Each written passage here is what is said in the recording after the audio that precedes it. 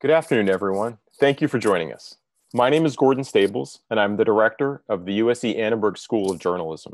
And I want to begin by thanking the inspiration for our conversation from Herb Scannell, the president and chief executive officer of KPCC, and Will Obey, our dean. They brought together the idea for our conversation about the future of news in Los Angeles, and we appreciate their inspiration. I think I could probably speak for many of us and say that the day-to-day realities of these last few months of the pandemic has forced us to scramble a lot and focus on the immediate, what's most urgent, what's most immediately in front of us. But the summer has also forced us as individuals and as communities to begin reviewing and reconciling so much of what we know and hold dear. The virus may have upended our routines and made us leery of being together in person. And in this moment of a pause from normalcy, we've also finally ruptured the polite consensus that so much of our society truly and meaningfully recognizes the inherent dignity in Black lives. So our conversation today is an effort to, however briefly, focus our attention on the health of our local news community. My suspicion is many of you are here today because this subject interests you. And so you're probably as familiar with statistics and the norms as many of us in the conversation today. You're familiar with the dramatic decline in the number of independent news outlets, the shrinking of newsrooms over the last 10 to 15 years, the increasing economic pressure and editorial pressure that news communities are finding.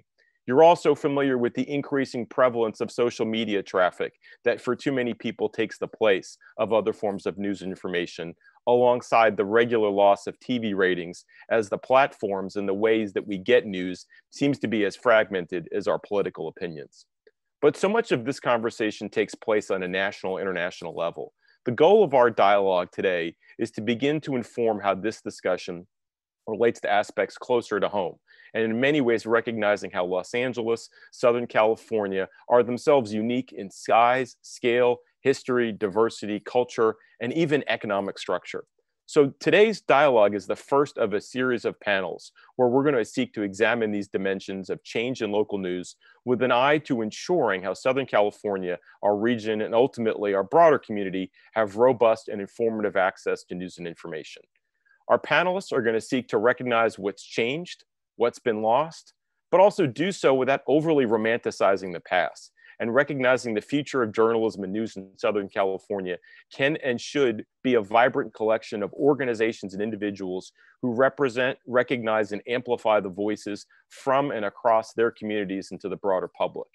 To foster that dialogue, I'm so incredibly grateful that we've assembled a great panel of professional journalists. Thanks to each of our panelists for taking the time of their very busy schedules this summer. And so what I'd like to do is to introduce them to really one of the key voices in our conversation that's helped to plan and organize it, but who's also going to help to moderate today's discussion. I'd like to introduce Kristen Muller. She's Southern California Public Radio's Chief Content Officer, where she oversees broadcast, digital, live event, news, on-demand programming activities, and virtually everything else. Kristen, thank you so much for being here today, and thank you so much for moderating our conversation. Thank you, Gordon. Sorry, it took me a minute there to unmute. That's the story of my last 4 months is I'm always on mute. So I will take it from here. Thank you for that. Let's start with some introductions. I'm not sure where everyone appears on your screen, so I'll start with the one gentleman who is joining us, and that is Leon Krause. He's the lead anchor at KMEX, Univision's LA station, which is also the most popular station in our market. He's a prolific writer. He's contributed to numerous outlets, including Slate, The Washington Post, Foreign Affairs, Foreign Policy, The Daily Beast. He's also written 7 books and held USC's Wallace Annenberg Chair in Journalism for 2 years. Erin Aubrey Kaplan is a contributing opinion writer for the New York Times. She was the first weekly African-American columnist for the LA Times from 2006 to 2007. And before that, she was a staff writer for LA Weekly and the New Times here in Los Angeles. She is also a prolific author. She's got 2 books, Black Talk, Blue Thoughts, and Walking the Color Line, Dispatches from a Black Journalista, and I Heart Obama. Thank you, Erin, for joining us. Christina Bellantoni is a professor of professional practice and the director of the Annenberg Media Center. She joined the Annenberg School for Communication and Journalism in 2018 after serving as a member of the LA Times masthead. She spent more than 20 years in journalism and has worked at many outlets, including Roll Call, PBS NewsHour, Talking Points Memo. She got her start at a local paper up in the Bay Area. So thank you all for joining. I really appreciate you taking the time. And I'm just going to dive right in. We've been talking a lot about this moment we're in. And Leon, you recently wrote an article for Slate titled, "What's it like to anchor a local news broadcast during a pandemic?" So what is that like to anchor a local news show during this pandemic? What has it meant? What changes have you seen? Well, first of all, thank you for that very kind introduction. It's great to be back on campus, even if it's virtually. I miss my days at USC. It's great to see old friends, and so I'm very, very happy to be here this afternoon. It's very exciting, frankly. It's very challenging as well. I mean, many things have changed, most of them for the better. I mean, at the height of the pandemic and even today, we decided to focus our editorial approach on the community's most specific needs. We told the story of the day, but we also listened, I think for the very first time. That would be overly dramatic, but we really listened to the community's needs. For example, people were desperate to find ways to avoid being evicted. I mean, they just didn't know where to find help.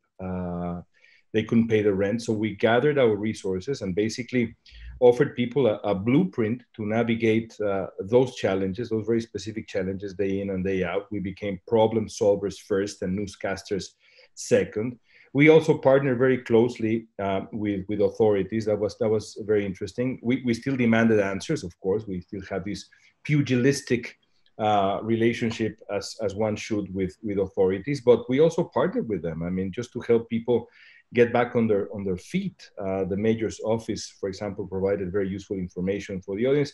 And lastly, I would say, it's been very, very interesting because we also changed the way we broadcast. We do things on camera. Many of us, me personally, I broadcasted from this particular room for a month, 2 weeks, and then 2 weeks back on the studio for a couple of months. And, that allowed us to share our daily lives and concerns with the audience. There was no more need for a perfect image, makeup, a perfect tie, dress. I mean, just journalists informing the community, normal people interacting with normal people, and the audience responded beautifully. I found it very challenging, exciting, difficult, but in the end, very touching. Aaron, what have you seen in terms of the journalism you're doing and how you're thinking about this moment and how it's changed, or if it's changed how you practice journalism? Oh, we got to unmute you here. There we go. Okay, sorry.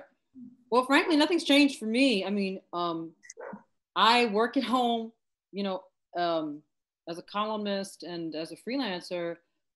I think I do one of the few kinds of work that actually was not at all interrupted by the pandemic.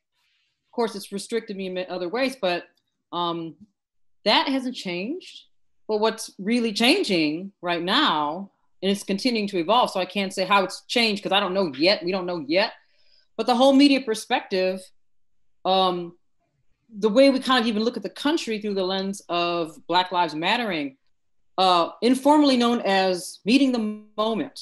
And, so everything, as the pandemic has been, that was the story for months because it touched everything we do. It's everything we do. So in the same way, this moment of Black Lives Mattering is really Americans shifting, looking at the country in a new way, history in a new way.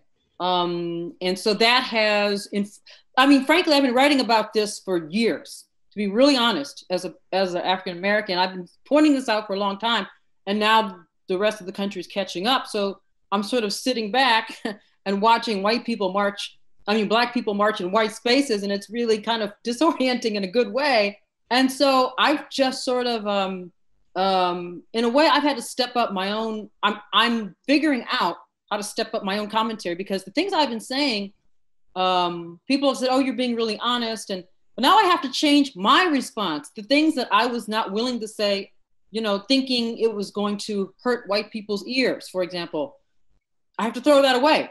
We all have to throw our caution away on all sides. And that's been my particular challenge as a columnist and a commentator.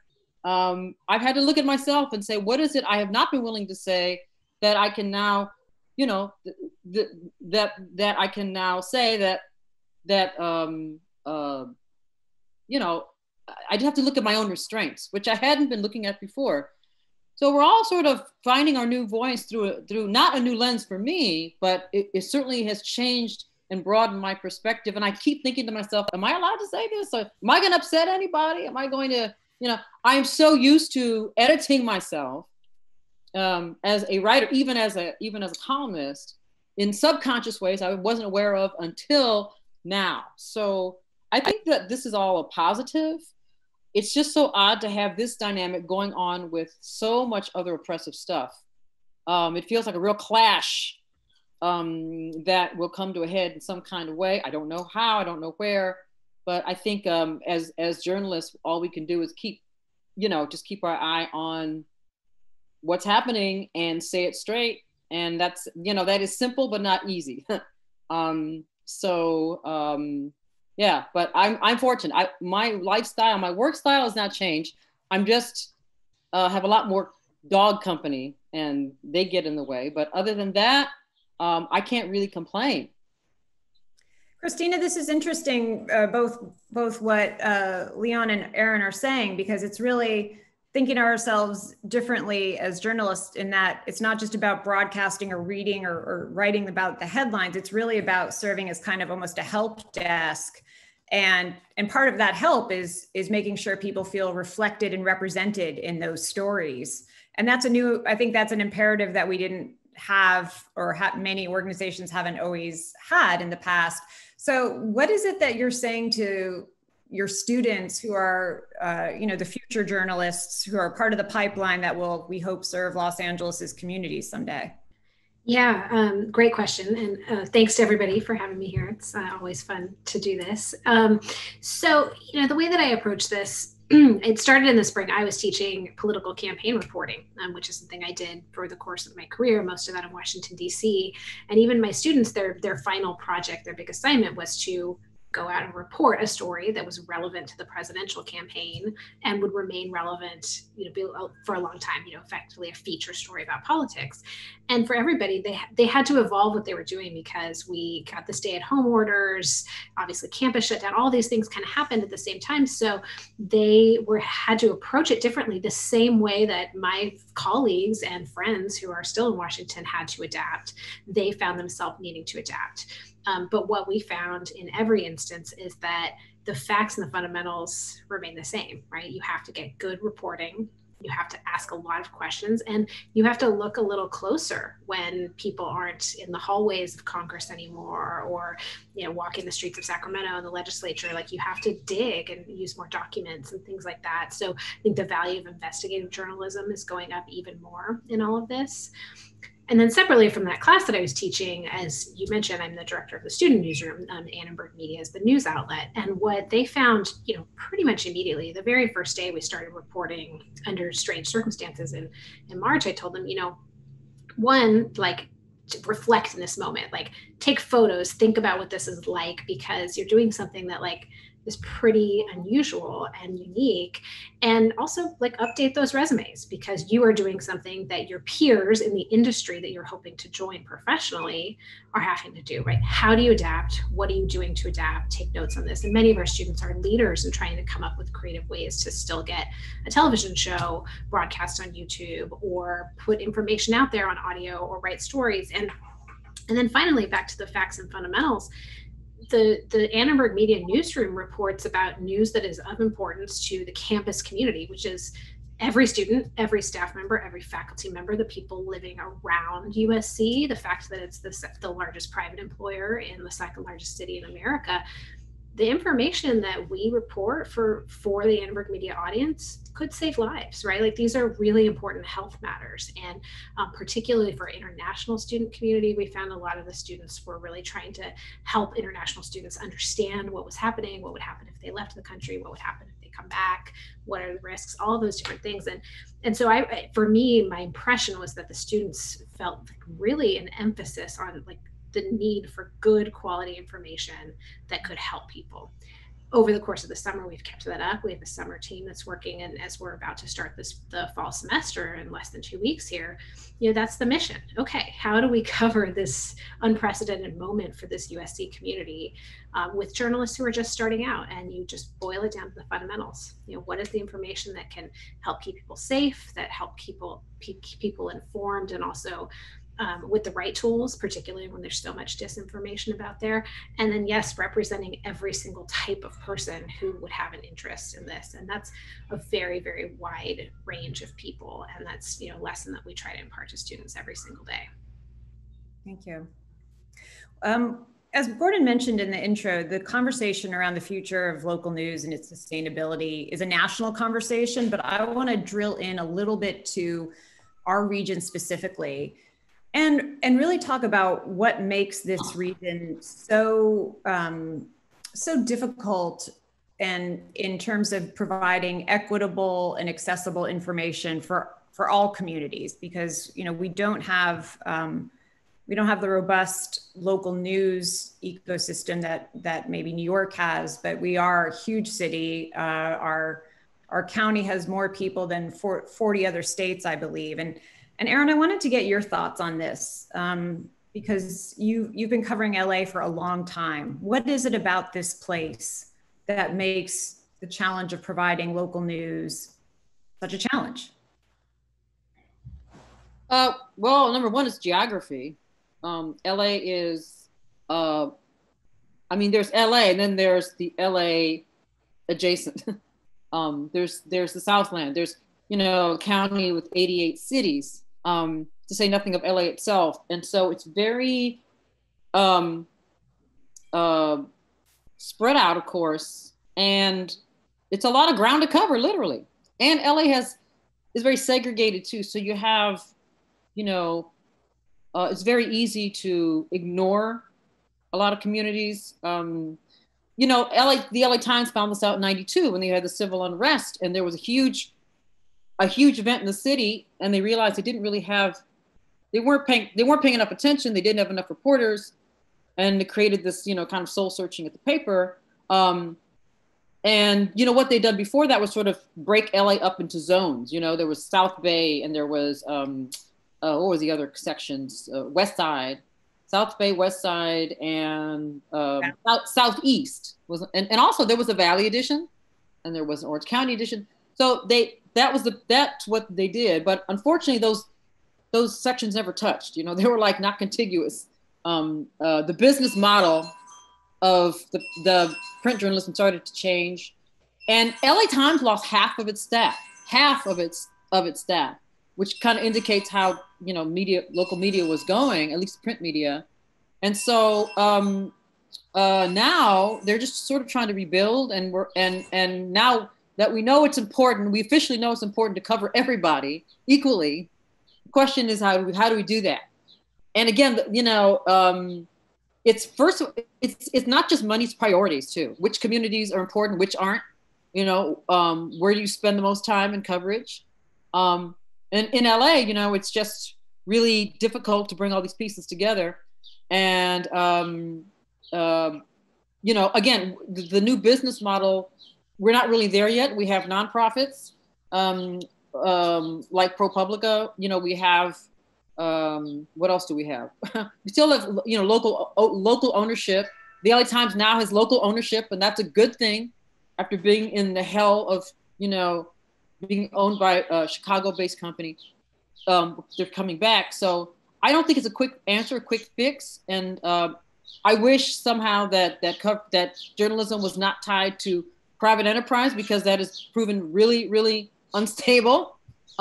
So I think the last conversation I had about this, someone said we need in LA a patron of journalism, someone like the Chandler family who could step in and just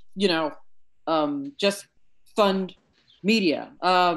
We do have that with the new owner of the Times, but, I don't know if that's sustainable. So I think in the meantime, though, as Christina was saying, journalism remains important, and it has to be done. And people aren't going to do it for free, though. And we all need to be paid equally. And this is the kind of the clash, one of the many clashes we're having right now between, you know, social justice and public service and capitalism. Not to make it too, I know this is a local issue, but it's a really big issue too. So the good thing about LA is it has money. It does have money somewhere. We just have to figure out how to direct it to good local coverage.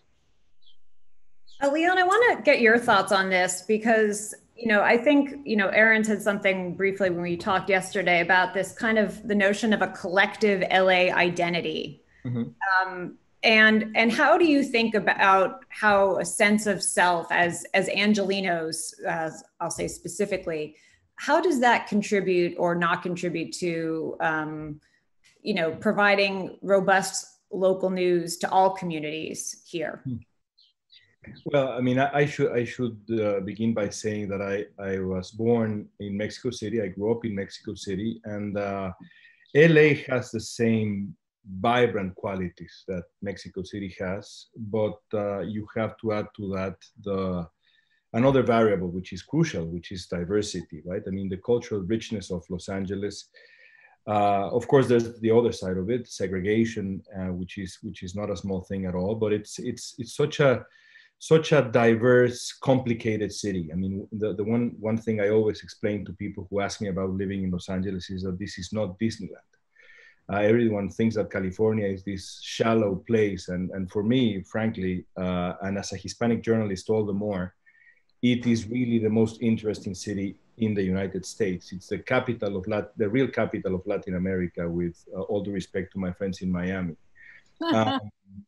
And it also has what a Mexican writer, Inés Arredondo, used to call el río subterráneo, this underwater current, underground current of passions that are, I mean, sometimes even dangerous. So I find it an absolutely fascinating place that is indeed underserved journalistically. I completely agree with that. I mean, for us, you know, as the main television station in Spanish, the challenge is to pay, I think, close attention to the whole community, because it is not monolithic. I mean, we repeat this time after time in the whole United States, but even in Los Angeles, it is really not the same to come from Mexico, Guatemala, El Salvador, Honduras.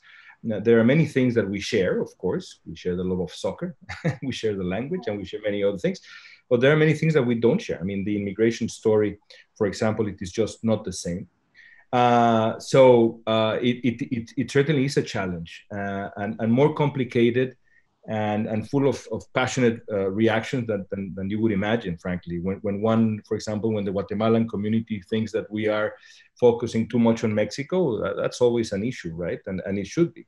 Now, I will add one more thing. I think that adding a bit of self-criticism to what we do, I think that Spanish language media sometimes fails to acknowledge news that is not related to the community. And in that sense, we add to the sense of bubbles in Los Angeles, this sort of segregation. I think that's a mistake. I mean, sometimes we focus too much on issues that are specifically related to the community.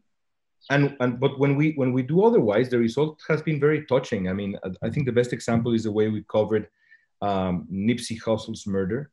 We went into the community there, in the African American community. We told the story, and and the response was phenomenal. And I am really not talking about like an effort to be diverse at all. I mean, we were just doing our job, but the value of expanding the lens of coverage really proved, again, not to be redundant, but really touching and really valuable. So I think we have to work on that.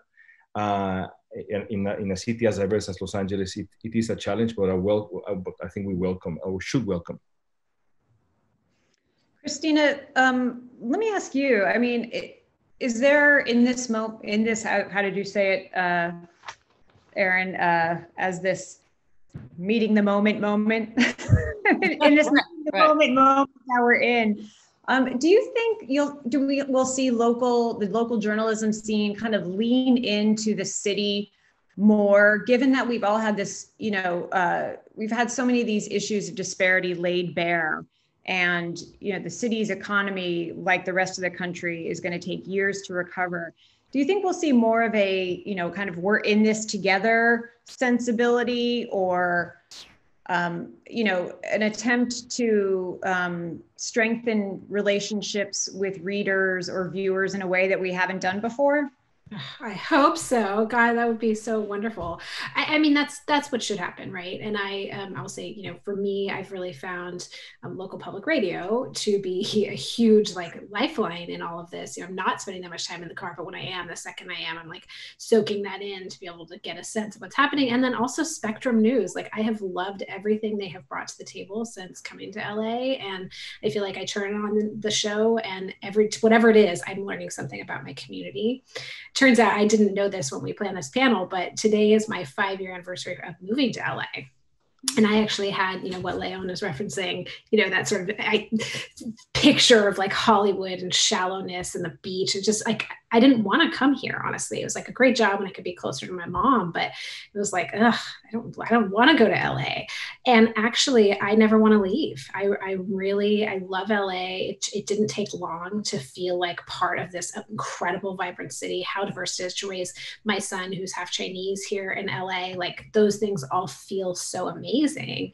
And I have found that being at home actually increases my desire to be a part of my community, my local, hyper-local community, and also learn more about it. So that presents such a great opportunity for journalism, whether that's bringing back, certain editions, or at least just paying attention to these small communities. My interest has always been politics, so I start there, right? Whether that's rooting out corruption and looking for, where there's issues there, or even just what are the big issues in each neighborhood, right?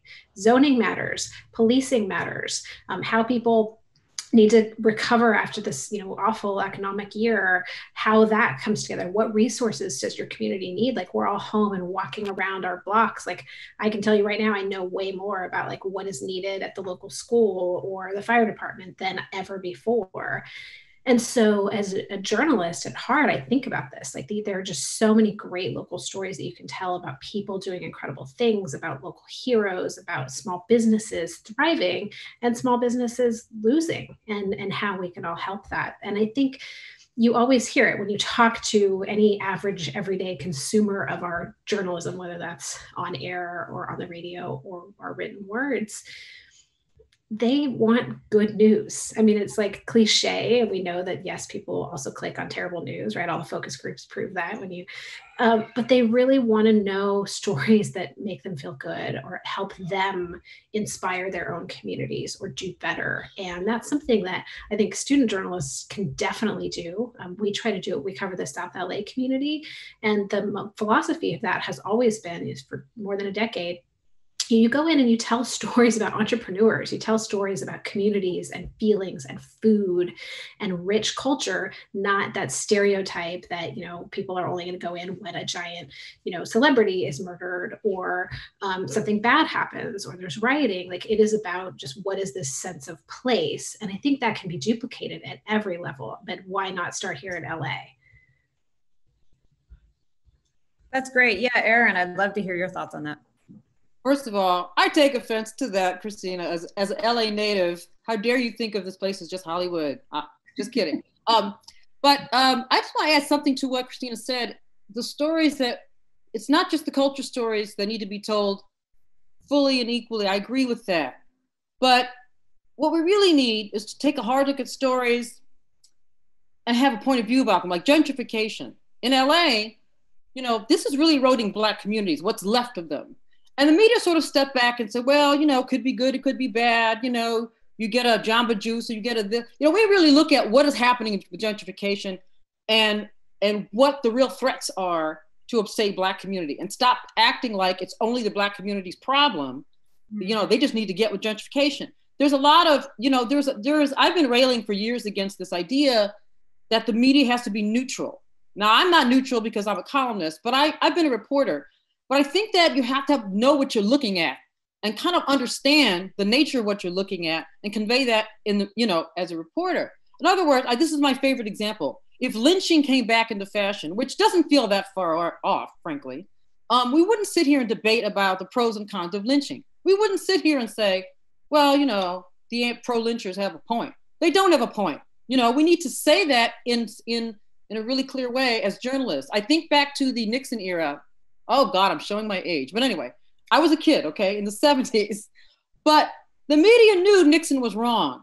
The national media knew that what had happened was not good for the country. That is how he got forced out. So we have to understand the difference between sort of stepping back and being neutral and understanding what is the nature of what we're reporting on. Okay, whether you're a columnist or a investigative reporter, and not to stay with the safe stuff like reporting on people coming together over food and stuff. That stuff is important. The tacos and chitlins and all that. That's important. But what's more important are the issues that really do that really do determine the quality of people's lives, like gentrification, which impacts Black people in a different way than it impacts Latino people. There's a commonality, but there are differences, and we need to parse those differences and not be afraid to look at those issues and understand that those issues affect everybody. And the lens from the lens, the people of color lens is valid for all of us. In the same way the white lens is valid. Well, it doesn't even have a name, but that's the lens we use. And we need to do all this without beating each other up and pointing fingers. And it looks like we're doing that. So I just want to say that I do hope that, from now on, we do look at an issue like gentrification without backing away from the uncomfortable racial implications, because there are many. Because to me, gentrification, for example, is white return. I live in Inglewood. Okay, Inglewood is a community. It was very white, like a lot of places in LA. There was white flight after 65 when we had this civil unrest. White people left, Black people came, Latino people came, and now it's sort of half and half. And now white people are coming back to sort of live here again. This is very complicated. Like Leon said, this is complicated. And we need to be very attuned to that complication and not just put us in our own ethnic bubbles and not understand how this all relates, okay? And not be afraid to kind of peel away the layers and see where that leads us, So that was a long response to what Christina said, but just wanted to say that. Well, Leon, jump in because I see you nodding vigorously. No, I mean, I love what Christina and Erin have said.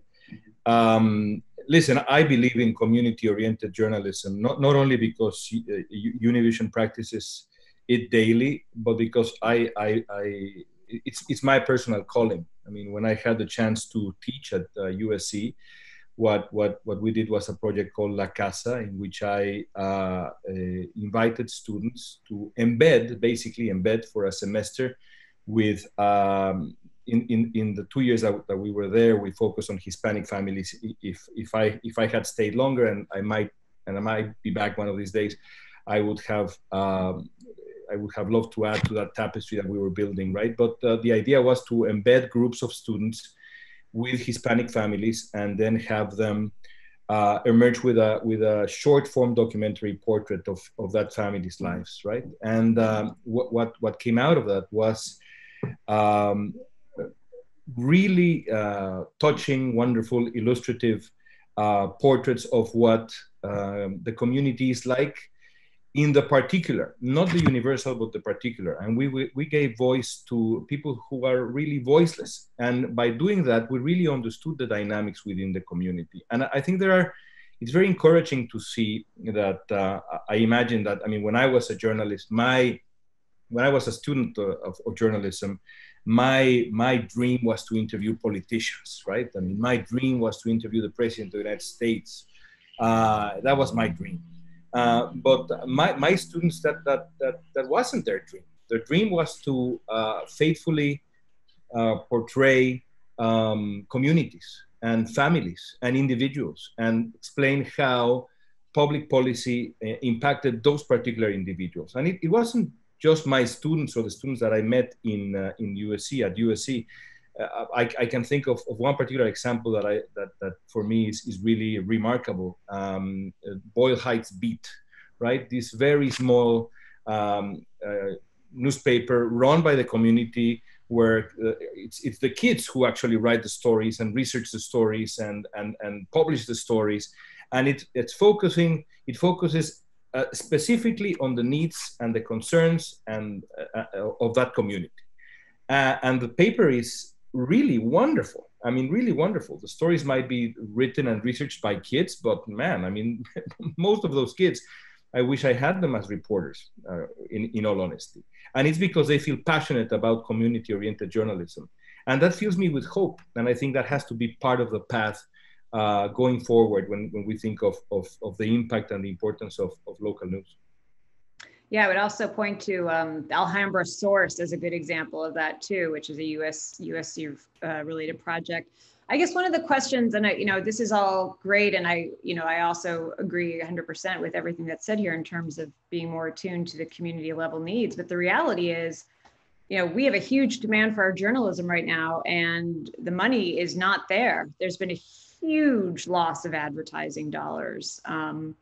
Outlets like Curbed LA have folded. There have been furloughs and cutbacks at the LA Times, at Southern California News Group, KPCC's had furloughs. So I'm wondering, and I don't know who wants to take this, but like, where's the economic underpinning for these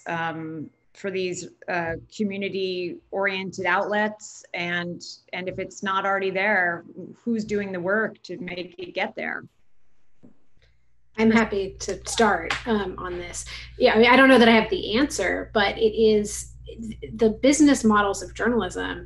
All of these changes that have happened this year are just piling on to all of the cuts that Aaron mentioned that have been happening over decades, particularly here in LA. For being the second largest city in America, our news media is not as robust as it should be, period. Both, geographically, culturally, all these things that there should be more. And it feels like there's got to be a reckoning, right? Whether it's you really get people to understand the value of paying for their news and just embracing that more. And maybe that's a mechanism, a delivery mechanism, or some sort of model that allows people to be like more invested in their local communities. Or maybe it's the nonprofit model, which is sort of starting to grow. I mean, Cal Matters and Center for Investigative Reporting. I mean, there's just like tons where you have benefactors, and maybe they have a particular interest or a topic they're focusing on, but it's very transparent.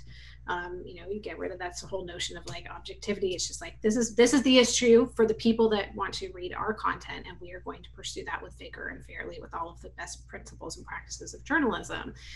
So maybe that's an answer. Maybe it's local, TV that is also doing lots of digital work. Maybe it's the community-oriented stuff that we're seeing in Vision. Like, there's just so many different ways that we can get into it. And I think the LA Times is really understanding that the cuts have hurt them, right? Like, you can't cover the community as fully if you don't have people working all of the time. You can't do as much to inform your audience if you don't have a full staff that is of the entire community and also supported in the right way with the right pay and benefits and all of those things. I like to talk a lot about Report for America, which is an organization that Annenberg supports and that I've been involved in as a judge.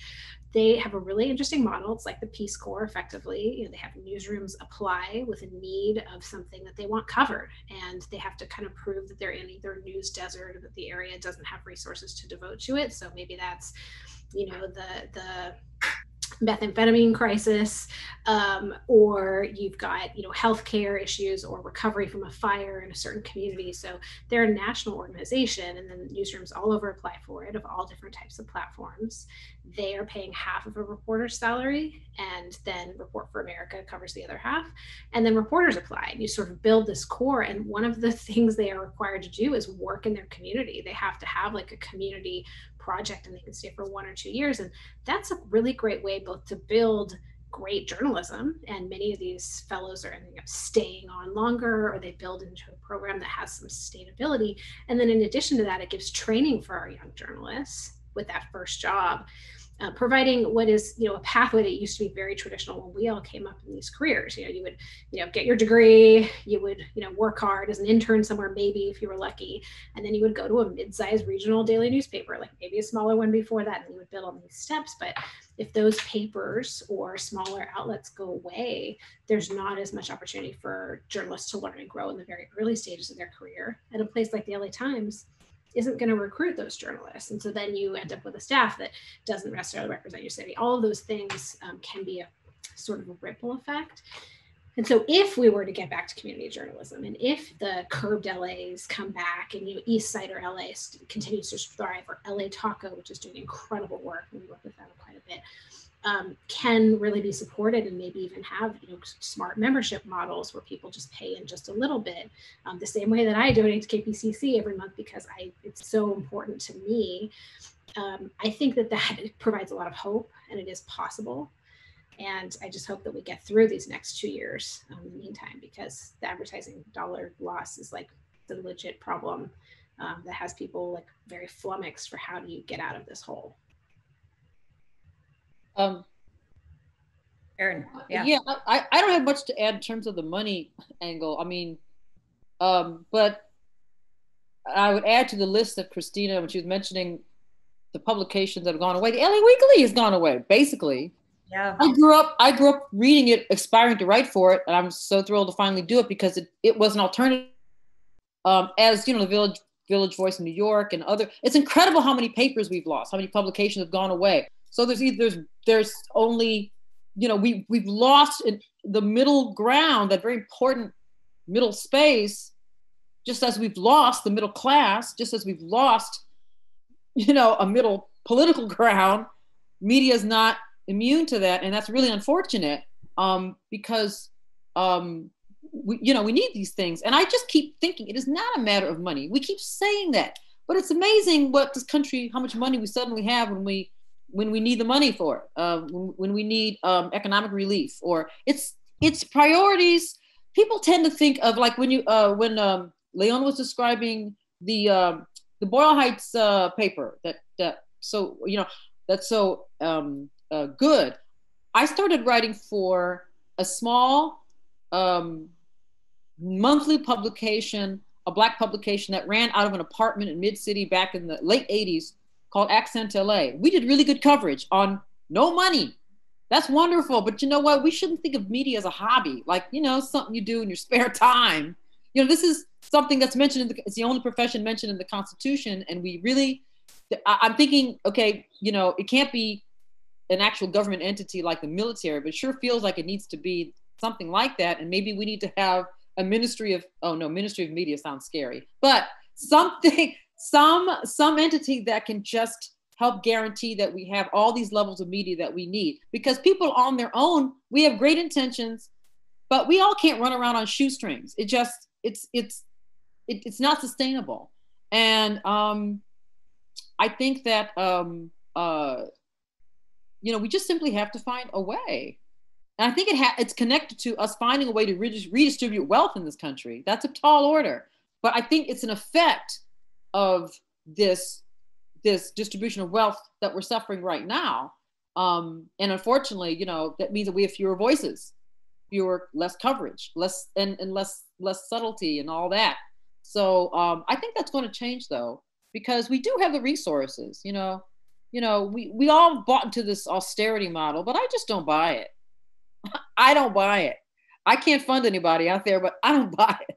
I think once we shift our priorities, things will happen. And I would like to think we're in the middle of a shift right now. For what it's worth, the state of New Jersey has an interesting experiment along these lines. They've got some state designated funds for local outlets in covering different needs. It's interesting. And I've also heard some proposals. This is, kind of the extreme end of this, but really thinking of journalism and information more broadly, information as a utility, the same way clean water and, consistent energy sources, thinking of information as a public good that we're all going to chip in for. I wouldn't hold my breath, but yes, go ahead. I'm going to go to Leon, and then we're going to take some questions. I have a suggestion for you, Kristen. Why don't you and just public radio do more in Spanish? We're talking about it. We're talking about it, actually. KQED up in the Bay Area does some.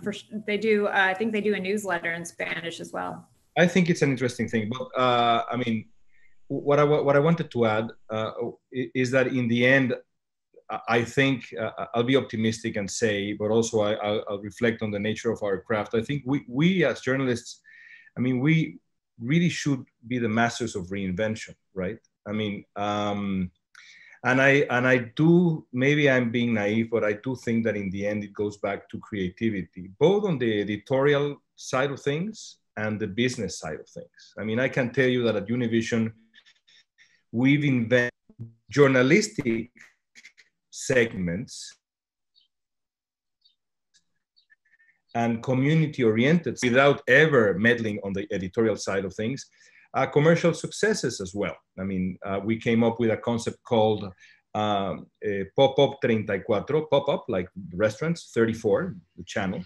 And the concept was every Friday we popped up on unexpected places with a couch outside a subway station, outside the Mariachi Plaza in Ball Heights, and we sit down at the place and we broadcast half the newscast from there, and people show up and we have guests from the community, and it was very, very successful. It lasted for over 2.5 years, and I had the pleasure of hosting most of them. And some of them were really, really remarkable. Others were, kind of funny, but certainly all of them were memorable. And I think it really goes back to creativity. I just one quick story. I was speaking with Maria Antonieta Collins, who is one of the most famous reporters in Univision and Spanish language media. She's had a 45-year career, and she was telling me how the beginning of the year, she was working on a show that ended. And then she, along with Jorge Ramos, came up with this thing called the Coronavirus Journal, El Diario de Coronavirus, like a 2-hour midday show in which they connected with cities all across the country to hear the stories of what was going on. That ended, and then she was left with, okay, what's next? And she came up with a segment for Despierta America, the morning show, in which she wanted to show the community how much you could take advantage of $20, just $20 to feed a family of 6. And so one morning she found herself dicing onion in Despierta America. And she told me, listen, there might be some people who after a 40-year career think this is like a step down or whatever, but journalists, we have to think of the community first. We have to think of how to reinvent ourselves. We have to think of this as a marathon, as a step, and then a step, and then a step. And for me, that's a wonderful lesson. That's a wonderful lesson. Sometimes we lack the humility to reinvent ourselves and push ourselves further as journalists, but it's in the very definition of the craft. That's great. I love that. Reminds me of something Fernando Guerra, who's a professor at LMU, said at the beginning of this. He said, you're either going to see preservation or you're going to see innovation. And every institution is going to go one way or the other. That's right. So with that, let's take some questions. Jasmine, I think, is going to help us here sort through some of them. So you want to read some and you guys can volunteer who wants to answer? Yeah, so thanks everyone for submitting your questions. One of them is, are reporters feeling threatened by economic conditions, and has it affected the newsroom? And specifically, how has it affected students at Annenberg? Yeah, I can take that one. Although I would say we have some better news than we did in May, right? Certainly, especially in the local landscape, our students are paying a lot of attention to what's happening. It's also because, social media and sort of the world that we're in now, and being home and isolated, and we're all on our phones all the time, really allows people to follow like blow by blow every furlough and, cut back and pay decrease. Like everybody's really sort of aware of what's happening in this industry. And it's scary. And it was particularly scary for our graduates. I have seen in the last three or 4 weeks, a real, it's starting to loosen up. I think we've seen a number of students suddenly get jobs, and actually very swiftly. People who were sort of in the pipeline for a job, like, are finally having those interviews. Like, it feels like things are starting to rebound a little bit. And, in a silver lining, sort of, I personally foretell that a lot of news outlets, as they start hiring, they are going to be looking to our recent grads and people that will have less experience and less sort of institutional knowledge of, you know, what they do, right? People that are getting their start because they're more affordable, right? They can hire people who will, you know, be multi-skilled and be able to work on any platform, and who can take a job for less money because they're just starting out, to rebuild those newsrooms. And so that's great for our students. And I think it's also great for diversifying newsrooms quickly and thinking differently and getting that generation into newsrooms. It's also really difficult for that mid-level of journalists who, you know, are out of luck, and it's harder for them to get hired because they require a higher salary or they have more experience. And then, you know, for the readers, you're also losing out on some of that institutional memory. So there's definitely a good and bad in that. But I have found that the scariness, it helps people study and also innovate. You know, we talked about the innovation a second ago. Really think about what types of business models might be different. You've seen a lot of people become their own publishers. You know, we have plenty of students who are doing regular TikTok shows on their Twitter to get noticed. You have students who are sharing work on Medium. You have, and not just students, I've seen that all over the place, right? You have journalists in LA who are starting job boards or job newsletters for other journalists because they know how hard it is to get that gig, or providing resources to be freelancers. So the model of how, you know, is somebody going to go and be a staff reporter at a newspaper anymore? Like, maybe not, but like there's contract jobs available and there's lots of other things, and there's clearly a need. And I think there's clearly a desire on behalf of the audience to have these gaps filled. I would just say a contract job is an oxymoron, but what we didn't say, I just want to say, just as over, you know, kind of overarching all of this, is there's an all-out assault on media, particularly on print reporters. And it's unfortunate because we've been experiencing at least 15 to 20 years of downsizing, consolidation, you know, people losing jobs. It's a very, not to scare any prospective journalists out there, but it's not good. It is not, you know, and the internet, we haven't talked about how, you know, people get, you know, the internet is a wonderful tool, it disseminates information, but it has really contributed to the chaotic business model. You just don't make money on the internet the way you make money in print. So but you know, so I am often discouraged when I think about all this, but I'll tell you, for several years, I was journalism advisor at the University of Redlands, which is a liberal arts college out in Inland Empire. And I just assumed that no students were interested in print journalism, that young people were not interested, or that it was, but there was great interest in journalism. I mean, you know, we can talk, the money is one thing, but the function and the importance of journalism was not lost on these young people, as I'm sure is not lost on the young people at USC. And that is always the hope, because people understand, no matter, you know, the economic picture, we understand more and more clearly how important journalism is. I think we just have to be careful about, you know, the problem with the internet is that, you know, there's so much information. Some people just offer it up for free, but journalism is a discipline and a practice. And I think, you know, it has to be compensated, or it's not going to be done well. That's the bottom line. So, but I think that the ongoing interest in journalism on the part of young folk is is my hope for the future. Thank you. This is for Leon. Leon, you mentioned that the pandemic prompted your organization to listen more to your audience. How did you do that in practical terms? I'll answer the question. But first, I want to add something to the previous discussion with an example from USC, from the alumni. I think as journalists, we should have universal interests, but we also should learn the value of learning a source, right? And specializing on one particular beat. And I have one example that I think is, if you make yourself useful, there's clearly a bigger shot of you making it in this very complicated business. I have a student of mine, Tomás Mier, whom I met probably the first day I went to USC, or second day went to USC, and he approached me and we started talking, and then he became my student. And then after I had him in class, he was probably his first year at USC. Then he became a part of the editorial staff at the Trojan, I think is the name of the school newspaper. That he worked there for a while, and then he went to the LA Times, and he offered his expertise on all matters USC to begin with, which was like the basic thing he knew in life because he had worked for the Trojan.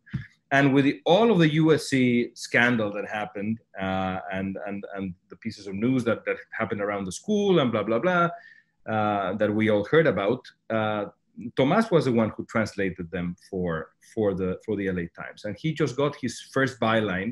Actually, he's now up to his second byline on a different matter, TikTok and Hispanic parents, which I found fascinating, for the Times. So I think that there's a lesson there, again, in this process of reinvention and also just a lesson of becoming useful, right? And learning a bit, which is very basic, but sometimes we forget it.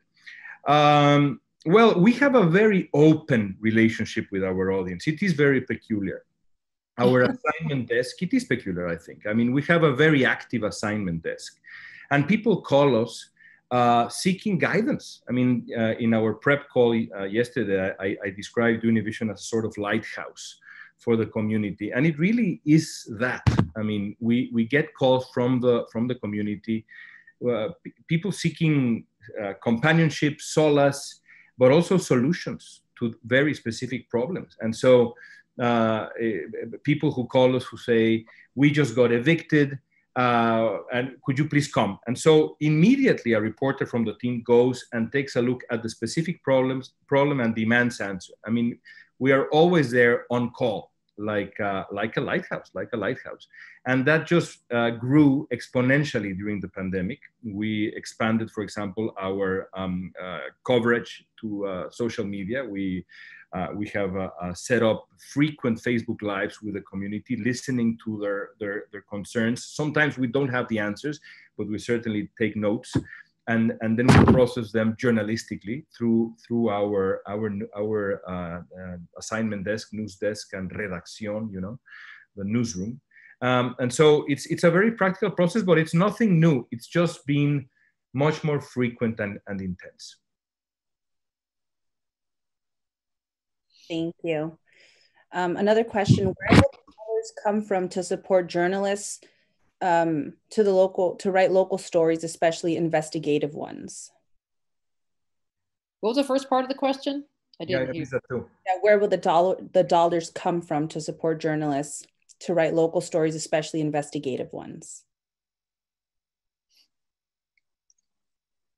I mean, one of the things is, it's like I sort of referenced about nonprofits, right? You look at, there are plenty of organizations that come up on an issue, right? Or they try to have, a little bit more of a focus or a point of view on something, and they're going to get funders who are supportive of that, and they want to advance their agenda. And I personally think as long as that's transparent for the audience, great. You might as well do that. Why not?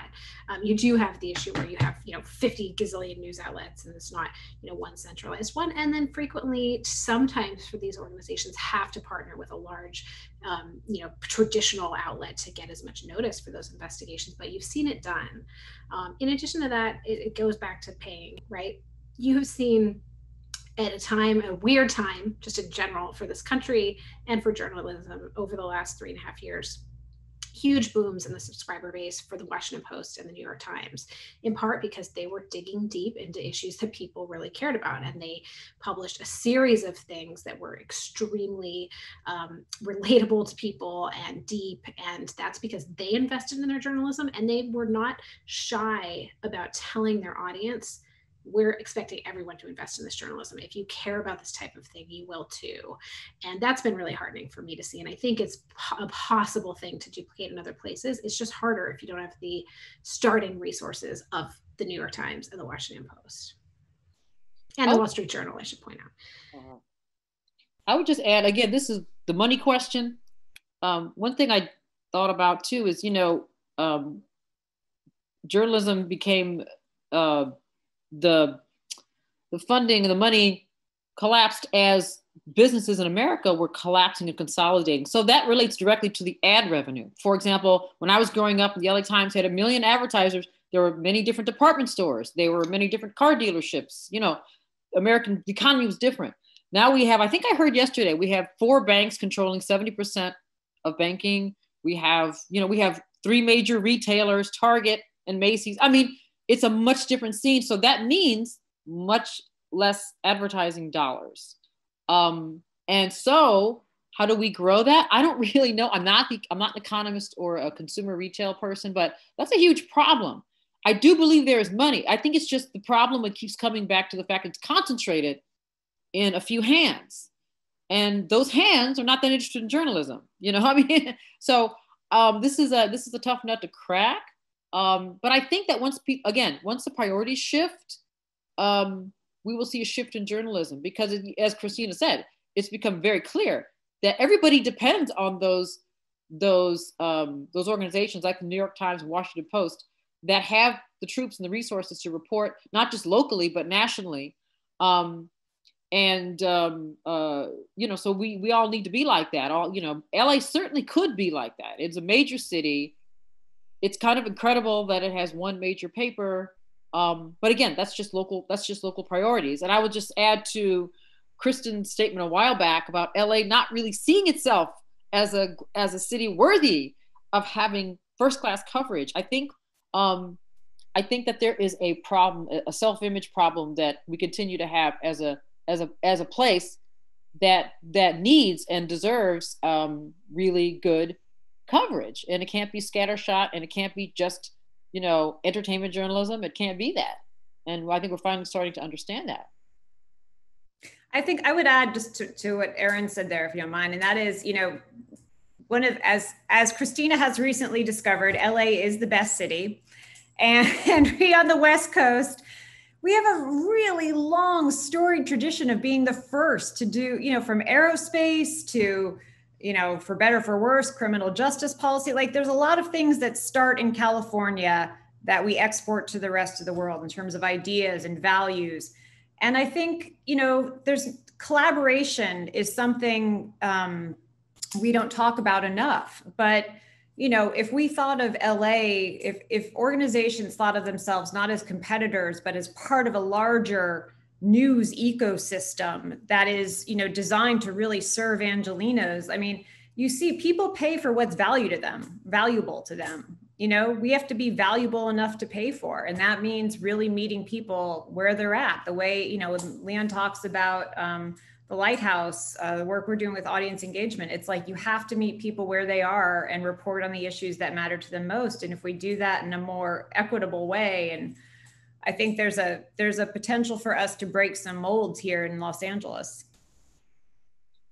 Yeah, I agree completely.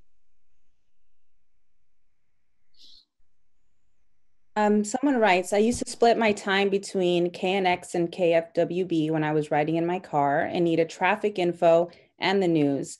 What is the real economic problem that prevents LA from being able to support more stations?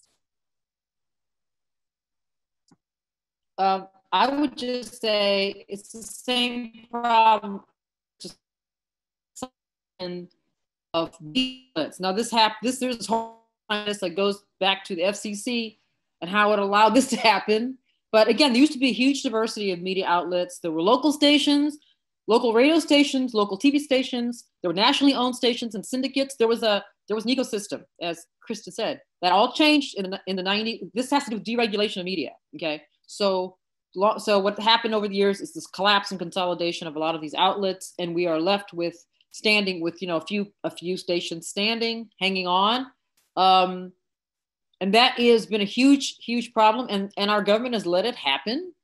And because there's supposed to be, there was once upon a time something called, there was what was it called? Something like Fair and Balanced Media Act or something like that, that made ensured that there was a diversity of outlets and competition. And that has just vanished. So that's what keeps us from having more outlets, frankly. And radio has became the 90s, and then Fox, and I mean, so unfortunately, you have too few owners. Some of whom are, the main interest is not news or journalism, but profits, and this continues to be a problem in American media, and affects. And by the way, one of the most disturbing things that's happened in the last, I don't know, 10 years is the shift of news. News is now content. Content to me sounds like stuff you put in a box or stuff without worth. Yeah, I don't know, stuff I'm going to throw away and put at the curb. And so we see news, of course, has always been a product. That's not, necessarily negative, but it's become, I think content is more insidious than product, because it's just stuff you fill a hole with. And that's, we unfortunately, that's how many people in business look at news. Like how, what's the best thing we can put out there so people will respond to it? Not a new problem, but it has a particular resonance right now. So we just need to bring that diversity back. And again, there's a way out of this. We got into this. There is a way out. I don't know all the details, but I know there's a way out, right? Thank you. This is for all of you. So how do you correct for blind spots in your coverage? And what allows news outlets to become aware of what those blind spots are? I can start. I mean, this is the really, it's always been a critical question. It's even more critical at this moment, right? So some of it is just like deep education, both, from your peers, but it also really takes a lot of education of people at the top, because there are blockers to coverage, I would say, right? A reporter might have an amazing story idea, and when you bring it hire someone who doesn't understand the particular community you're talking about, or the issue, or why it's important, or maybe they've never faced a struggle in their life, they can very easily shut it down or delay it, or, if it's not as sexy as something else, stop that. And so that creates a blind spot in your coverage that's not even in your control, right? If if can be the most aware person out there, and really informed, and really able to have the most diverse and interesting and important story ideas, but if you don't have the support institutionally, like that could be a big problem. And I found that in many news outlets that I've worked in.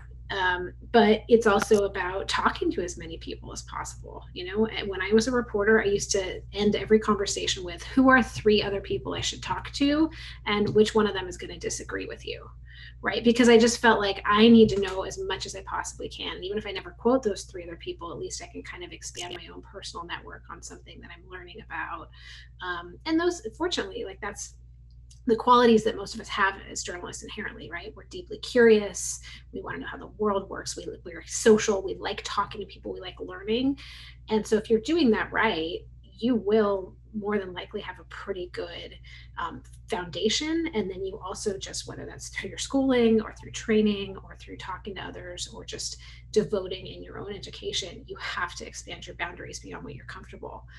Whether that's neighborhoods or types of people or issues that, it's, you have to read everything. And that's like, it's really easy to say, and it's really, really easy to say in academia now, where like, I get to do that all the time. And that's like part of my job. You don't always have time to do that as a journalist, but it is deeply important, and especially important here in LA.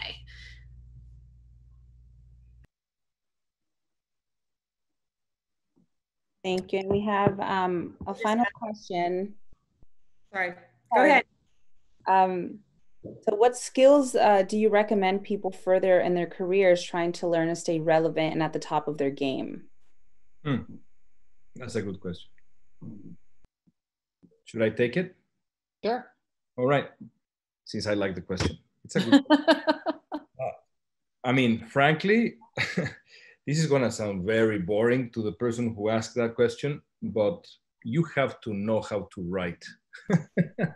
I mean, we are now in this day and age with TikTok and Snapchat, and I mean, my students and students in general at USC, they were amazing. I saw some things that they did on Snapchat, like a whole newscast on Snapchat that was very, very catchy and really I mean, in 45 seconds, I learned 3 news stories and the headlines and all that. But I always went back to my students and told them, you have to learn how to write properly in English. And ideally in more than English, because one thing that has always surprised me about the United States, or at least my experience in the United States now as a quasi-citizen, is how few people speak 2 languages or write 2 languages fluently. I understand, I mean, English is the lingua franca of the world, and we are in America, but to be bilingual is such an immense asset, right? Such an immense asset. But my one advice, there are many advices that I think I've tried to focus on that during this conversation about how to stay relevant, how to reinvent ourselves, how to face this new era and these challenges that this era represents. But I would go back to the basic one, which is just write and do it properly. Because if you really can communicate your journalism through writing, then platforms will come a calling. Let me put it that way. That's the thing I cherish the most about what the way I grew up as a journalist. I've been writing nonstop for newspapers and journals or whatever since I was 17 years old. And if I die with nothing else, I know I'll die with at least a well-trained pen. And that's sometimes, if it's not enough, at least that's a great first step. Yeah, I would add to that. Yeah, right. Because in any language, although English, of course, but I mean, I am always surprised at how poorly some college students write. And it's really important to be able to do that, not just as a print reporter, but as any kind of journalist, because it's the ability to get to it, to sort of, what is the story in 800 words or 1,000 words or whatever?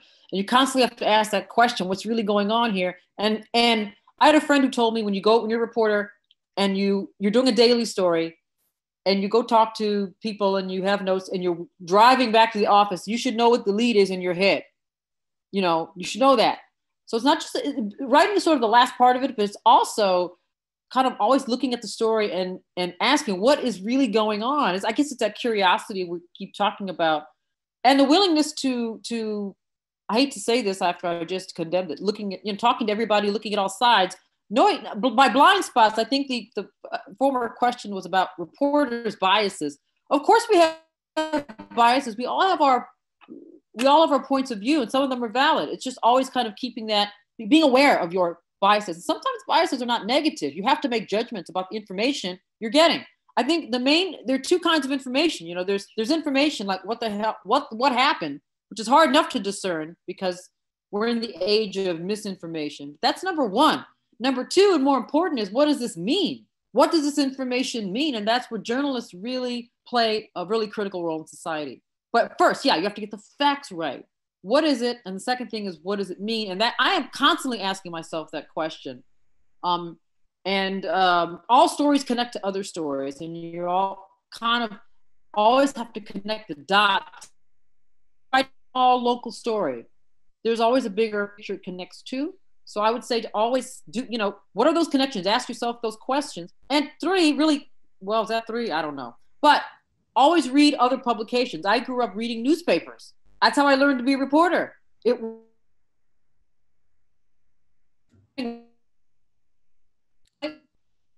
like what they're getting at. So whether you're reading online or in print, just read all the time.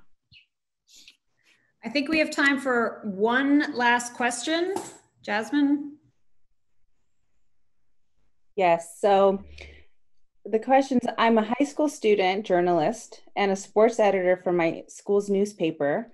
What can student journalists do to help local news both now and in the future? I'm sure we probably all want to talk about this, but good for you. It's great. You're starting with experience, right? So that's excellent. but don't be afraid to reach out to, I don't know where you live, but like go to whatever your local community is. If there's a blog that covers your community, if you are really paying a lot of attention to your community, and you can start your own Medium page where you can kind of just cover the issues. Like you could build something for yourself really quickly and a name. You can use social media to your benefit. For anyone listening, if you want to be a journalist, I recommend you are careful about what your public social media persona is. If you need to split them up, you can have one that's professional, one that's just for friends, and that one that's just for friends should not be able to be found by a future employer. But be able to get out there, and maybe you're covering a high school sport. There's a lot of people of interest in that, so develop your own hashtag that people can follow. Like if you can kind of build that up, you will come into your college experience with both experience and then also a following. That's awesome. That's the kind of thing all of us, we've worked with young journalists or we hired people, like we want to see that. And then the other thing is like, don't be afraid to just walk in. If there's a newspaper, just walk in and say, I want the experience. They might not pay you. It's possible. They should pay you. That's ideal. But if you're available and you can afford to give them a few hours and build your experience by getting the name of that bigger institution on your resume early, that's great. I have so many friends who, I started as a receptionist at the San Jose Business Journal when I was just my sophomore year in college over the summer. And I just annoyed the editor every single day and said, anything I can do to help, anything I can do to help. And finally, somebody called in sick and they needed something to help, and the rest is history. And I know somebody who started in the mailroom at the Washington Post, and now he's their national editor, right? So it can take a long time, but if you go in and you show your interest, or even just walk in and say, hey, I'm really eager and interested.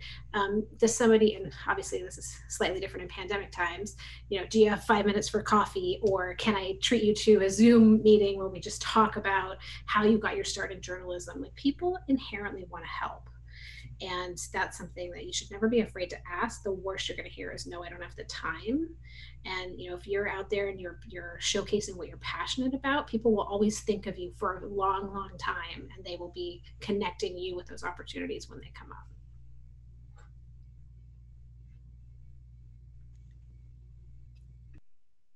Okay. Is that I'm not sure if Gordon jumps in here or if I'm supposed to wrap it up, but I will just take a moment to thank all of you. This has been terrific. Really appreciate the time and the terrific questions we've gotten as well. I would let Gordon wrap up with the big thoughts that he has. All right. Oh, there we go. Sorry, the joy of the current moment. We've been looking for the analogies. That was me spilling water, which is the analog of not being able to get my camera back on. I wanted to thank everybody. I think as being able to sit through this conversation and listen, I think we're appreciative. So I want to first thank our fantastic panel, Aaron, Leon, Christina, and Kristen, for their insights and for making time in what is obviously everyone has so much. And I hope that the audience heard the same degree of reflexiveness that you hear in how everyone's rethinking, whether it's your constraints or your production model or your classes. Everybody here is revisiting what they're doing. The panel was the joint production of a lot of folks at Southern California Public Radio and USC Annenberg. So Carl, John, Tony, Jasmine, Reggie, Tim, Mira, Olivia, and Jim, we appreciate all of their great work.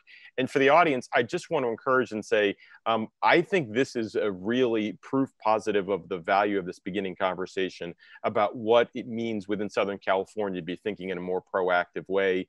I heard a lot, but one that I really would encourage folks to consider is when you heard Aaron describe the way in which the broader, sometimes what we call structural conditions like gentrification are really not removed from our human experience. And I think as we're seeing individual restaurants close, questions about what's happening with foreclosures and evictions based on the expiration of those, there's the real question of human tragedy, which is being documented, and there's the structural effect it's going to have on our communities and on each other that journalists need to be a part of. And an important value of this dialogue is to say, if Los Angeles does not have the journalism that it needs and the journalism that it deserves as a world-class city, Aaron's observation is absolutely right that we will miss and we will be in some ways part of the enabling of those social forces in a way that is not inevitable or needs to happen. And I would give one small part to reinforce Kristen's comment about the value of collaboration.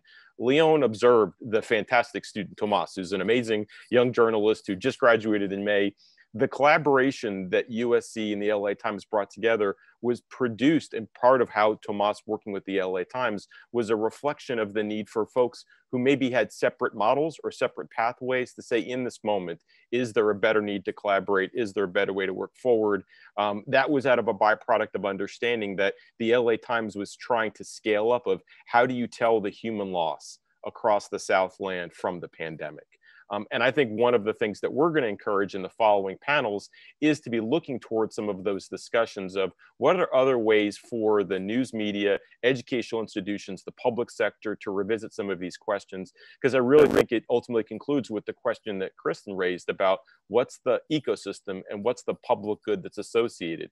Because if we're really only going to rely on individual consumer decision making, then we may have missed our focus, and we should instead be focusing on what's the best way to click or what's the best way to generate more ad revenue. But I think we're talking about a broader conversation of there's an important value of local news in Southern California. The folks in this discussion are interested in leading it forward. So thank you for taking the time in this first installment, and we very much hope that you can join us in the future for the upcoming parts. So thanks everyone, and have a wonderful afternoon.